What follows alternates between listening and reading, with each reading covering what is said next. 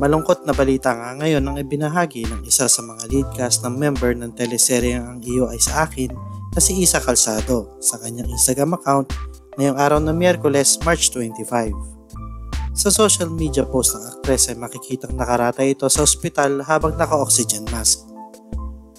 Ayon kay Iza ay kasalukuyan siyang naka-confine sa ospital dahil sa pneumonia. Ayon din dito ay nakapag-test na ito para sa COVID-19 at naghihintay na lang ng resulta. Hindi naman nabanggit kung saang ospital at kailan inadmit itong si Iza. Sa kanyang Instagram post ay binahagi nito ang kanyang saloobin sa mga pangyayari.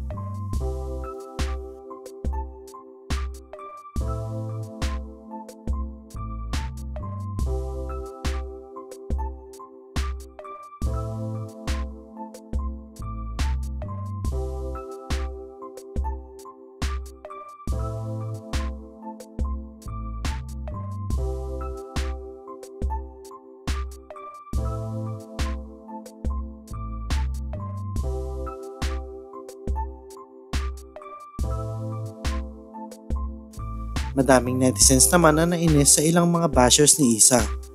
Ayon sa mga ito ay wala namang masamang intensyon ng aktres na mag-post ito ng kanyang opinion patungkol sa naturang sakit. Ang post na pinagpipiesta ng mga bashers ay may caption na, "I agree with this and have been thinking about how the COVID situation is actually the universe's way of making the world a better place moving forward. Praying for the best."